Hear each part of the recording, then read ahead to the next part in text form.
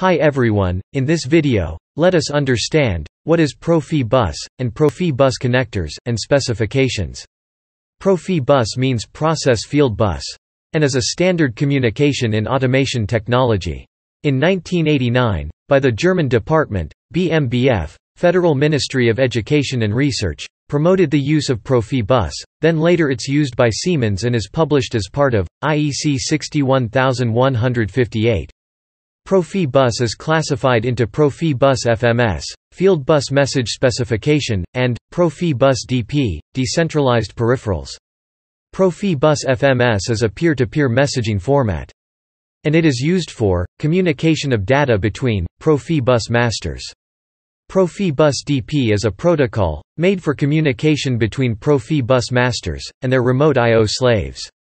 In later 1993, for the PROFIBUS classification, one more communication type is added, that is PROFIBUS PA. Process automation is used to monitor the equipment value of the process control system in process automation applications. Next, let us see the PROFIBUS protocol with the reference of the OSI model. The OSI has the 7 layers, and PROFIBUS has 3 layers. Layer 7 is application layer, and layers from 3 to 6 of the OSI model are not used in the PROFIBUS protocol, and datalink layer is a security layer, and physical layer is a bit transmission layer. The 3 PROFIBUS versions, FMS, DP, and PA, all use a standard bus access protocol.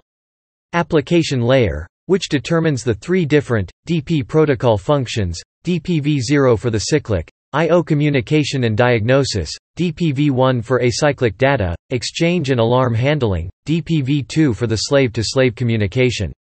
The next security layer is known as the FDL, Field Bus Data Link, which handles the data transmission between the master-to-master devices and master-to-slave devices.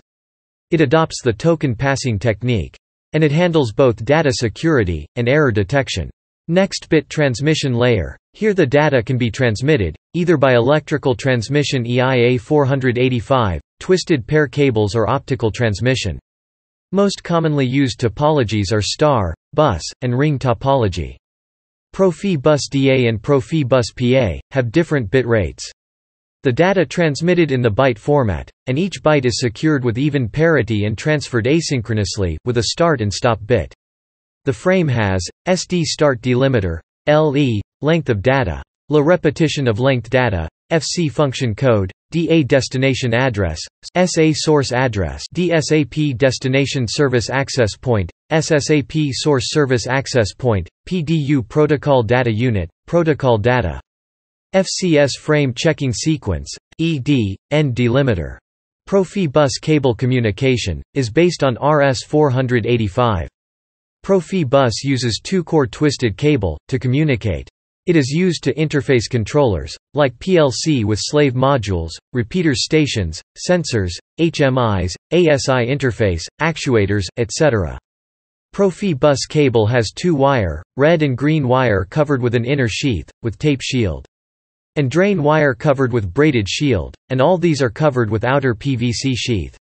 The PROFIBUS cable is identified by the color of cable. It has a standard color code that is violet. The speed rate of the PROFIBUS DP and PA are different. PROFIBUS DP has speed rate of 9.6 kilobits per second to 12 megabits per second, and it can be used 100 to 1200 meter length. PROFIBUS PA has fixed speed rate of 31.25 kilobits per second, and it can be used up to 1900 meter. And it allows up to 31 to 126 node devices to connect. And if it's an optical transmission, then cable length can be used up to 15 km. Let's see the PROFIBUS connector. It's a 9-pin sub-D connector type. Pin number 3 is a positive line, and PROFIBUS green wire will be connected. Pin number 5 will be connected to ground. Pin number 6 is a positive power line, usually, plus 5 volts will be connected. Pin number 8 is a negative line, and PROFIBUS red wire will be connected. And on top of the PROFIBUS connector, you can find the switch, which used to terminate the node. If the termination switch is on, then the PROFIBUS connector will be terminated, and you can't connect to next node. If the termination switch is off, then the PROFIBUS will enable the connection to the next node. Every Profibus station must have a unique address for communication.